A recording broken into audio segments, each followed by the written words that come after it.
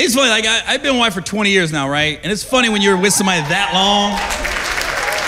Like, yeah, you figure at this point of our relationship, there's nothing she can do that could surprise me as far as like the racial stuff, right? The difference between black and white stuff. But she still be doing stuff that confuses me, right? Like we got a pool in our backyard, and my wife would put on a bathing suit, and she'll head to the backyard, and I'll be looking at her and say, "What are you doing, baby? Going swimming?" She goes, "No, I'm just gonna go lay out." I'm like, "For what?" "You're already black, baby." I mean, you have won the tanning game. I just don't know what the goal is back there, you know? Like, literally, my wife will go outside, and an hour later, she'll come back in, and she'll be like, "Gary, look how dark I got." I was like, "You was dark when you left." She don't get no darker. I don't do that in the winter. I don't go in the snow and come back in. "Baby, look how white I am." It's like I'm a snowman in the movie Powder. We got 2 boys and a girl, man, you know. My daughter's the youngest, and you know, she's the militant one in the family, though. Man, she don't want to be white at all. Like, my boys don't care. They ain't tripping off nothing, but my daughter, man, everything that goes wrong in her life is my fault. My fault. Like I said, we got a pool in our backyard, and the whole family be in the backyard swimming. You know, my wife and the boys, they'd be out there all day. My daughter's fair-skinned, so she's the last one in the family, so every 20, 30 minutes, me and her got to duck back in, put some aloe vera on, come back out. She'd be mad. "It's your fault, Dad."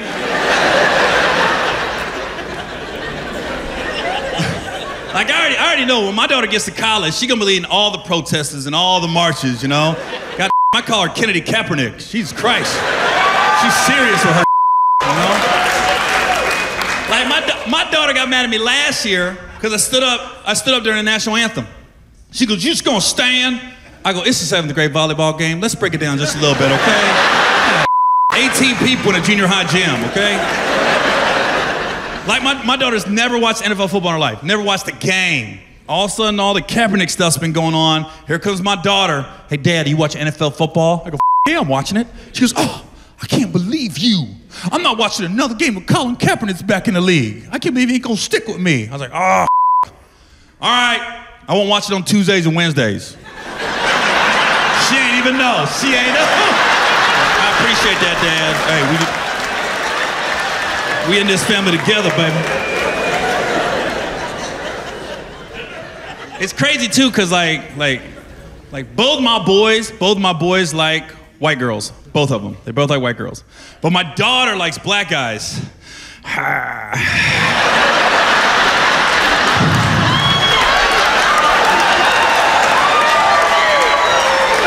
Oh, she gonna make me work. I wish she'd bring a little white kid home. I could punk a white kid. "What the f***? Sorry, sir. I don't know about that. Black kid, "What the f***? What the f***, sir?" "Oh, okay. All right. I see what you did there, young man. All right."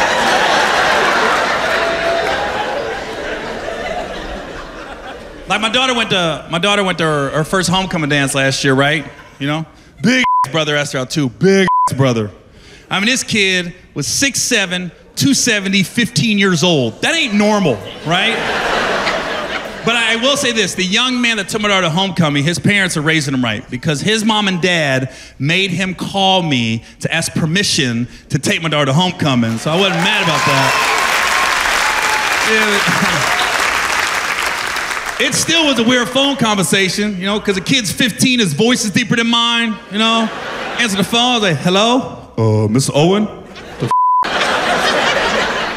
Yeah? Yeah, this PJ? I really want to take your daughter to homecoming."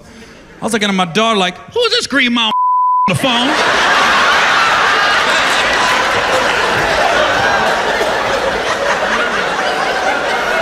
"Who the take you to homecoming? John Coffey?" And then my daughter don't tell me he's 6'7". I think I got a little 50-year-old coming to my house. I got my game face on. I'm gonna punk this little right? And as soon as he opened the door, I was like, "What the? You ain't tell me he was this tall!"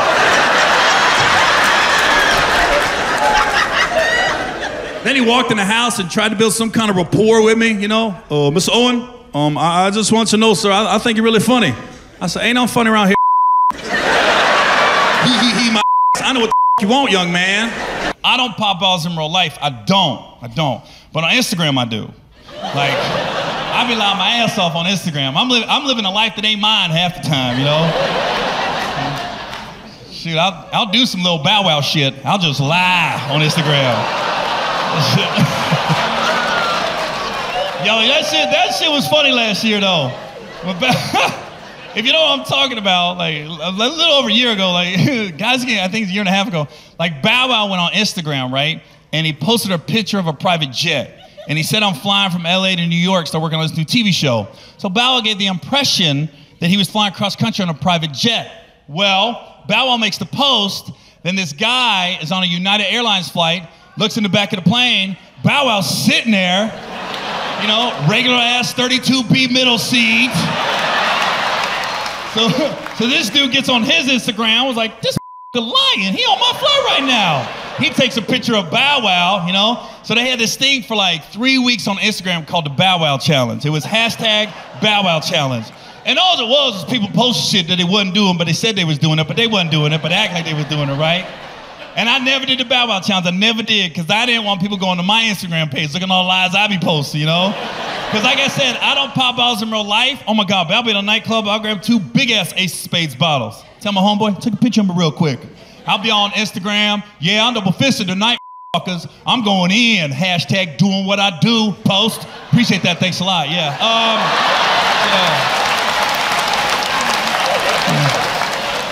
I'm just gonna get a Bud Light. Thank you.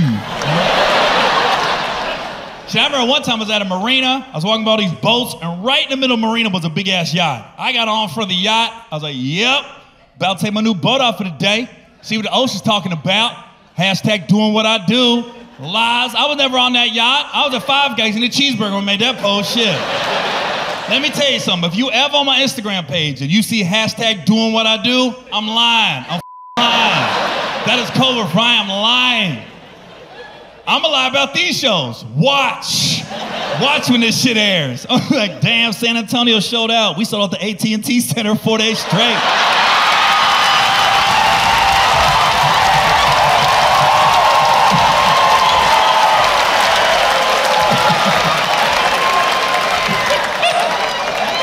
Damn, you did 4 shows? Hashtag doing what I do.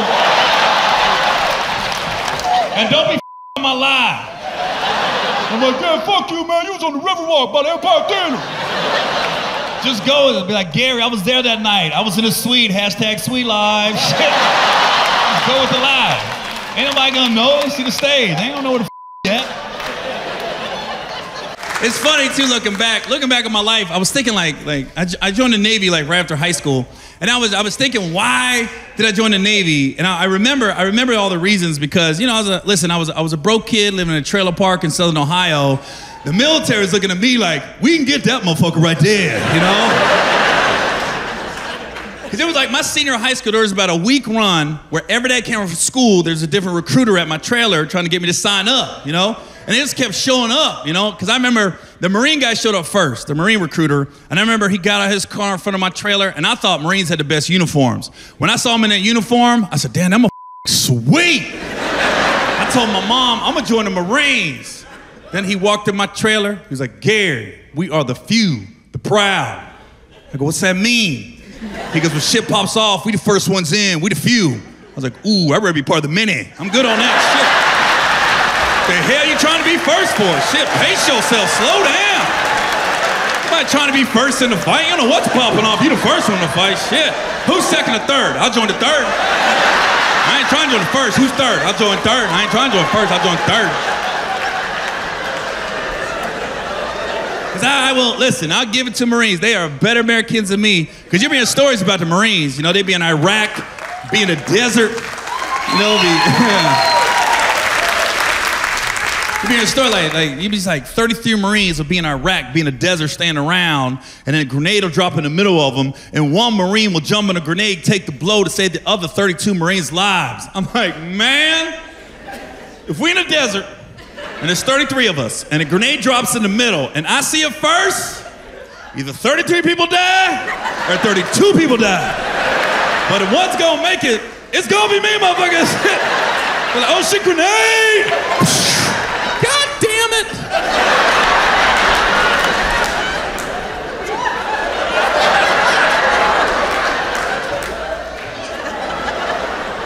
Chris. Chris.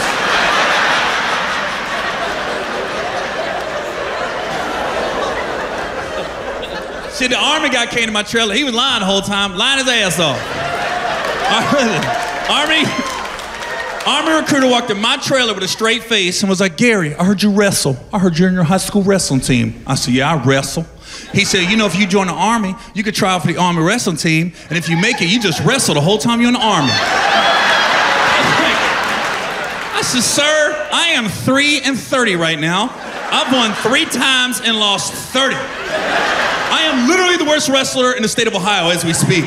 I didn't wrestle to wrestle. Either come to the trailer park after school or I get hang out with wrestlers and wrestle every now and then. I just wrestle. I ain't give a if I won or lost. I used to pin myself half the time, you know, because every time I get ready to wrestle somebody, I run on the mat, I look across, they be resetting the time clock. I go, you ain't gonna need that. This ain't gonna take that long. You ain't gonna need that clock. I've been looking at a guy, I'm about to wrestle him over here, sweating, warming up, smacking his leg, got his headphones on. I go, you're doing too much, man. This ain't that kind of match. This dude listening to NWA, getting all fired up. This is more of a Kenny G type wrestling match. This is smooth jazz. We're gonna do this shit together. Follows me girls like that. Because I think 9 times out of 10, guys go to nightclubs. This to me girls, I get it, you know, but if you ain't got $1,000 to pop on bottles, you ain't gotta do it, man. I be telling dudes, man, if you wanna meet girls, you ain't got the money like that, just listen. Just wait outside, wait for the club to close. Everybody gotta leave, you know. Hopefully a food truck pulls up. It's so easy to meet girls at the food truck when the club closes. Because usually, the girls leaving a nightclub, when they wait to close, those girls are a little tipsy, discombobulated, got their shoes in their right hand, you know? They in the parking lot looking for the girls they came with, just walking around. Karen? Karen? Who the fuck is Karen? I be telling dudes, man, just wait for the food truck to pull up. Hopefully it's a taco truck. Everybody likes tacos late at night, you know? So when it's your turn, just wait in line. When it's your turn to order some tacos, look behind you, find a nice looking lady, offer some food. Just sit there. What's up? Wait. You want, what's up? Yeah. You want some tacos? Goddamn, you want some tacos? I'll take a taco. All right, 2 tacos. Hey man, let me get 2 tacos, $2. Here you go, have a couple tacos.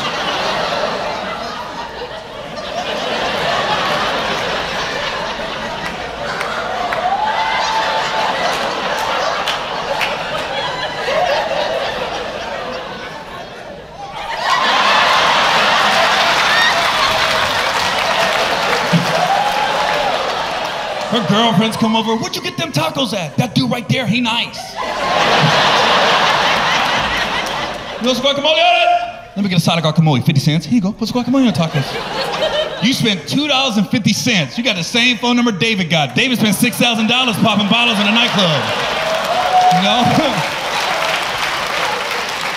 And trust me, she gonna remember you over David, you know? You know, the next day, you put food in her body, you nourished her, you know? The next day, think about it, David ain't gonna wake up till 1, 2 o'clock, all the Hennessy run through his system. All you gotta do is get up 9:30, 10 in the morning, shoot a little good morning text. Good morning, beautiful. Good meeting you last night. Taco emoji. Shit, that's a taco dude. Yeah. Yeah, I like David's cool, that's a taco dude, yeah. Then you got a cheap ass anniversary date. Most people on anniversaries gotta go to nice steakhouses, nice restaurants. Nah, you and her right back at the taco truck. She on Instagram, back where we met. He got me extra cilantro, doing it big this year. Now listen, I don't want people to call me a liar or anything. Like, I don't pop balls in real life, I don't. But on Instagram, I do. Like, I be lying my ass off on Instagram. I'm living a life that ain't mine half the time, you know? Shoot, I'll do some little bow wow shit. I'll just lie on Instagram. Yo, that shit was funny. Let me ask you this. Why is it every day I get on my phone or my iPad, and it seems like at some point during the day, I'm gonna see somebody getting their ass kicked. Every day. Like, I be wondering, how do people got their phones out at the exact time people be getting knocked out? You know, because I honestly, I never see people get knocked out in real life, and I'm happy about that. I must be hanging out in the right areas. I'm good with that, you know?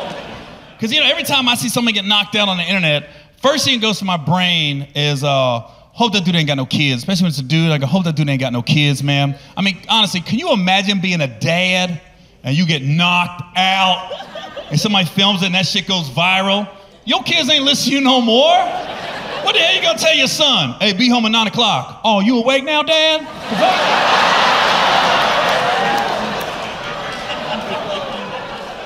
But I tell you, watching all these people get knocked out on the internet, it opened my eyes to shit. It opened my eyes to how easy it is to get knocked out. And it's helped me, man. Like, I don't get in fights at all. I don't get in arguments. I will walk, run, skip, hide, duck. There's nothing you can say to me make me want to fight you. Nothing, you know? Even when I go with my guys, man, I got my guys that open up for me, and then my road manager, Brad. Every time we go out, you know, before we hit a club or something, they be asking me, hey, Gary, man, shit pops off now. You got our back? I was like, I don't. No, I don't. Better find the exit, run, I'm out, man. Shit, walk away. And every time I like go to the city, man, I always be getting messages with people like, hey, man, you need a bodyguard when you in town, need security. And every time I go to these people's pages, always big, swole, muscle-bound trying to be my bodyguards, you know? And let me tell you something. If I ever get to the point where I feel like I need a bodyguard just to go out and hang out, I ain't hiring some big swole motherfucker. No. You want to be my bodyguard? I'm asking you one question. How fast are you? You got to be faster than me, because if shit pops off, you got to be at the car before I am, you know? I can't be over here waiting on your swole ass. Come on, man, they shooting. Come on, man, they shooting. All right, Gary, here it comes.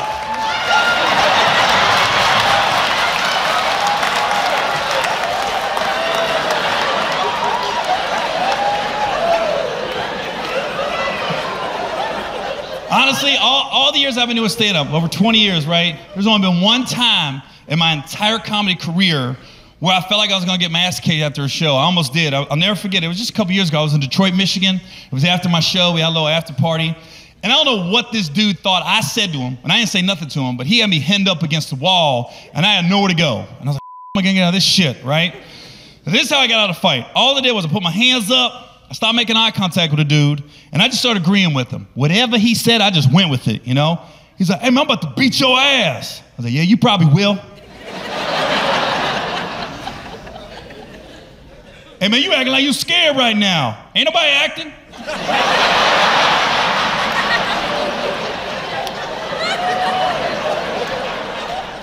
Man, what the f you looking at? Not you, bro. But I got out of it, right? So the fight didn't happen, but I backed down. I did. I'll be the first man to back down. So the next morning, I'm in my hotel room, right? It's about 9 a.m. My road manager, Brad, comes to my room. He's like, Gary, what happened last night? I was like, no, man, that dude tried to start a fight me. I told you I ain't fighting nobody.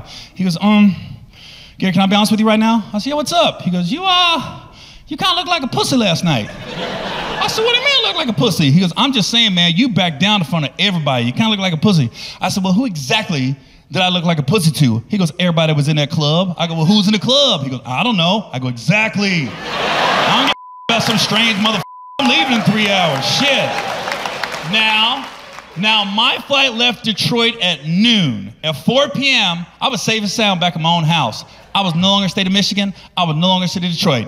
That's when I got on my Instagram page. I was like, oh shit.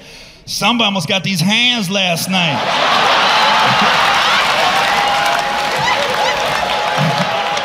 They're lucky I was feeling generous and shit. Hashtag doing what I do. You know? I have motherfuckers on my page making comments, motherfucker, I was there, you back down. Delete, not on my page, you wasn't shit. Better take that shit to your page. On my page, some of us got these hands, shit. It was jazz hands, but still, fuck it. Fuck that.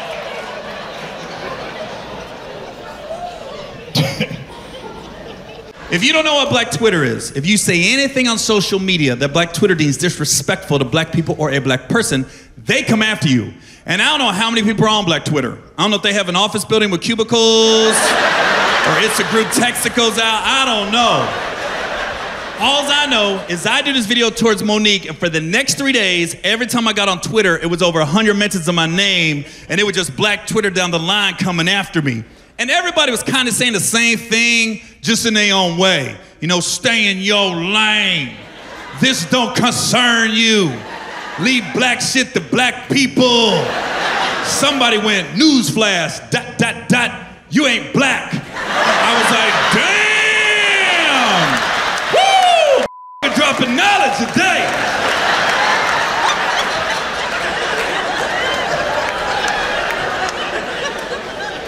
Shit, the dot up a little bit. I go, damn, did I just get a dramatic pause? But listen, I give respect to respect is due, man. Some people on Black Twitter hit me with some good ass put downs. I mean, there was some good ones. I was looking at my phone like, ooh, that motherfucker got me on that one. That's a good one right there. I was showing my friends, look at that motherfucker on me. I think my favorite put down from Black Twitter was somebody said, stay in your lane, white cracker bread. I was like, God damn, that is the whitest shit I've ever been called in my life. White cracker bread? Holy f***, that's white. How do you combine two separate white put downs and make it one white cracker bread? That's so white. I didn't even get mad when I saw it. I just got thirsty.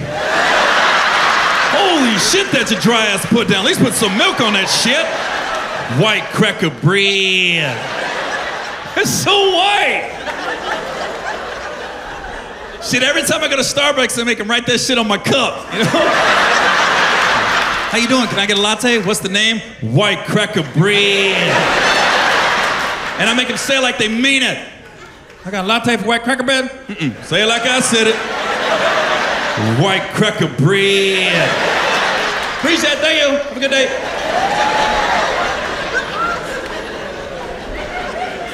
Shit, I didn't know what stay in your lane meant. I didn't know what that meant. I had to call one of my friends. I said, hey man, somebody on Black Twitter told me stay in my lane. What exactly does that mean? I guess there's a white lane and a black lane on Twitter, and you're not supposed to cross the lanes. That's stupid. Like if somebody gonna tell me stay in my lane, I've been thinking, have you been to my house? I'm like the only white person in my house, by the way. Like my wife's there, she's black. Her mom lives with us, she's black. We got our kids, they're mixed. Then my oldest son, any of mine. It's my stepson. He's full black. And I sent him to college, all 4 years. I paid for everything, room, tuition, board, all that shit. So basically, I sent a black kid to college that wasn't mine, and you gonna tell me stay in my lane. I'm like, motherfucker, I'm in my lane, shit. How many black kids you sent to college, Black Twitter? You can suck my white cracker bread dick. It's a full loaf, ho. Call it wonder.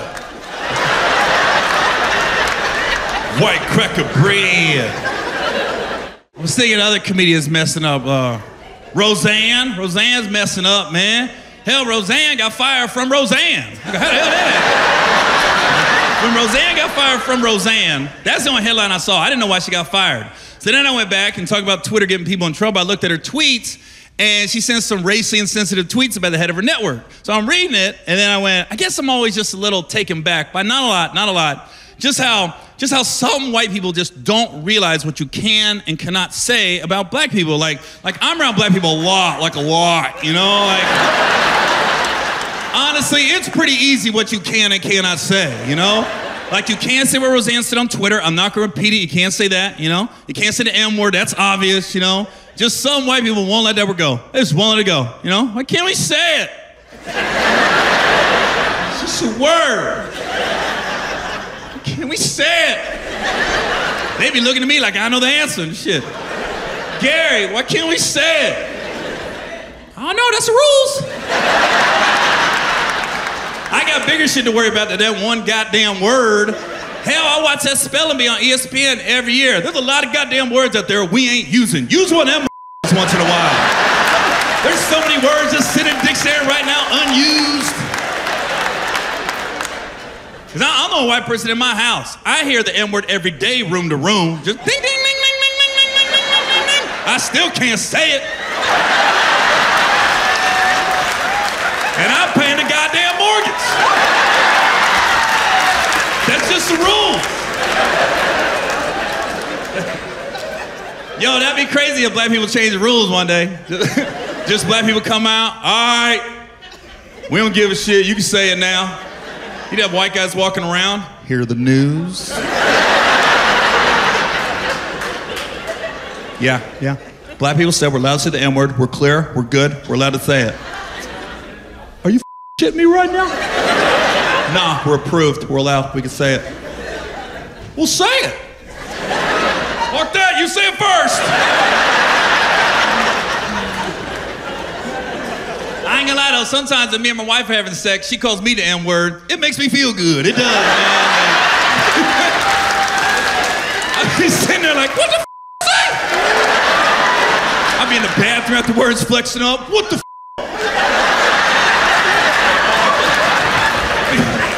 be calling all my friends up, you ain't gonna believe what the my wife called me. What'd she call you? Can't tell you. But she said it.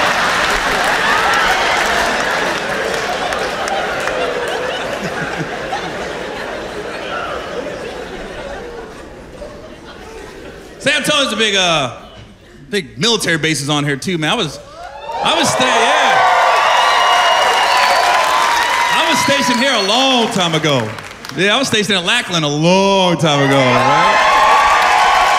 Yeah. It's funny too, looking back on my life, I was thinking like I joined the Navy like right after high school, and I was thinking, why did I join the Navy? And I remember all the reasons, because you know I was a broke kid living in a trailer park in Southern Ohio. The military is looking at me like, we can get that motherfucker right there, you know? Because it was like my senior high school, there was about a week run where every day I came from school, there's a different recruiter at my trailer trying to get me to sign up, you know? And they just kept showing up, you know? Because I remember the Marine guy showed up first, the Marine recruiter, and I remember he got out of his car in front of my trailer, and I thought Marines had the best uniforms. When I saw him in that uniform, I said, damn, that motherfucker sweet. I told my mom, I'm gonna join the Marines. Then he walked in my trailer, he was like, Gary, we are the few, the proud. I go, what's that mean? He goes, when shit pops off, we the first ones in, we the few. I was like, ooh, I'd rather be part of the many. I'm good on that shit. But I'm glad Kevin and his wife are still together. I like Kaneko, I like Kevin, they're nice people. I don't see them break up over that, just a little speed bump in the relationship, you know? But now that the time has passed and it's been over a year and stuff, now the timeline all makes sense, because Kev went to Vegas, his homeboy tried to extort him for money, set him up in the hotel room, and the week before Kev went to Vegas, it had gotten published. He's the highest grossing comic in the country. He's worth like $200 million. So I remember when the shit first happened, and I found out Kev's worth $200 million, I was telling everybody, I go, I got a feeling his wife's gonna forgive him. I do. I think she's gonna find it in her heart to give him a second chance, man. Shit, I wish my wife was worth $200 million. Man, if my wife's worth $200 million, there is nothing she can do to make me leave her, man. I'm like herpes. I might lay low. I'm gonna pop up on your ass, shit. Ain't no cure for this shit. It's for life, man. Let me tell you something. If my wife's worth $200 million, I would love to see TMZ try to hand me up at the airport on some bullshit with their cameras out trying to my relationship. I'd have an answer for everything. There is nothing they can say to me or show me to shake my foundation, you know? I could be sitting in LAX waiting on my bags to come out. TMZ comes around the corners with their cameras. Gary Owen, did you see what happened? Your wife has a sex tape, but it just got released. Have you seen it? I'd be like, who the you think taped it? All my boys be calling me up. You was gonna let your wife some other dude? She ain't him, he her. She ain't get on top, man. She me.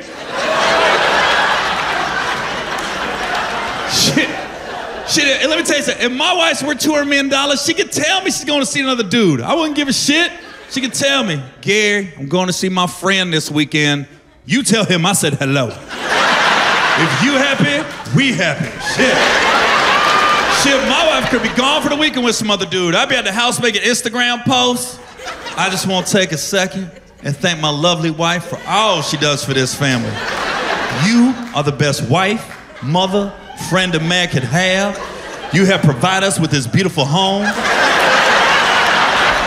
You enjoy your weekend away. We will be here when you get back. Like, hashtag unbreakable. The new year was crazy. It started off with Lifetime Television, Aaron surviving R. Kelly right off the bat. Really appreciate that. Could have waited another couple months so I could enjoy his music for a little while longer. You gotta let somebody know when you're airing all the dirty laundry out. What's crazy about R. Kelly is, I watched that documentary, Surviving R. Kelly. It was 6 episodes, and it's crazy how his whole career is like before the piss and after the piss. That was like the whole timeline, you know?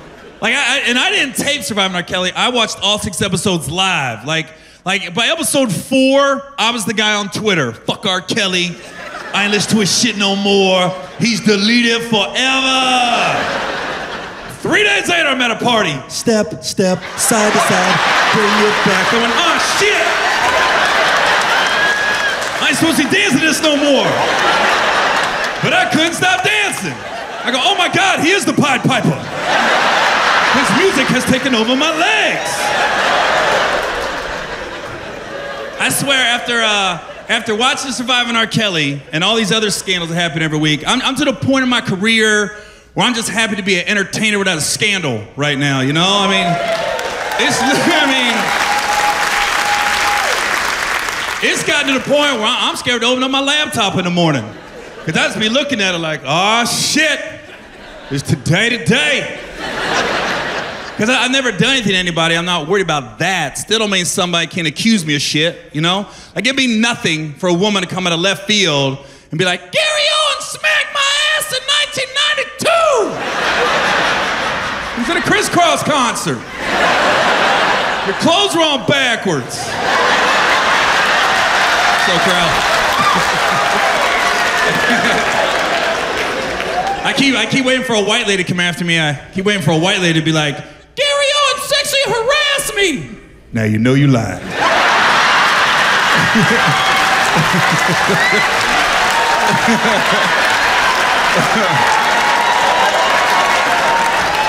Even my wife would be like, she bullshitting. He ain't do that. I guess what's messed me up lately is like comedians are getting a lot of scandals now. It used to be like athletes and rappers had all the scandals. Now it's like comedians, we lead the charge, you know? You got Bill Cosby, he's in jail, you know? It seems like every year Kevin Hart's got to go through something. Like this last year was the Oscars. Like, I didn't like how the Oscars did Kevin. Like, how you gonna ask that man to host the Oscars, and then the very next day ask him to apologize for some tweets he sent out over 10 years ago that you should have known about before you asked him to host the show anyways. And plus, he would just bullshit with his boys. There was nothing malicious behind his tweets. But all of a sudden, he did some gay tweets, and now these people were like, Kevin Hart's a homophobe. He's a homophobe. Let me tell you something. That dude is definitely not a homophobe. I've known the guy 20 years, done 3 movies with him. One movie was called Ride Along. In that movie, I had nothing but underwear and honey on my chest. That was my whole wardrobe, you know? And Kevin, you know, Kevin had to lay on my chest, you know? So when you see that movie, that scene's only like 2-3 minutes long, but when we shot it, it took like 30-35 minutes to get that scene right. And to Kevin's credit, he never left my chest. He stayed there all 35 minutes, you know? What kind of homophobe's gonna lay in a man's chest for 35 minutes straight? Get the out of here. True professional, committed to the craft, you know?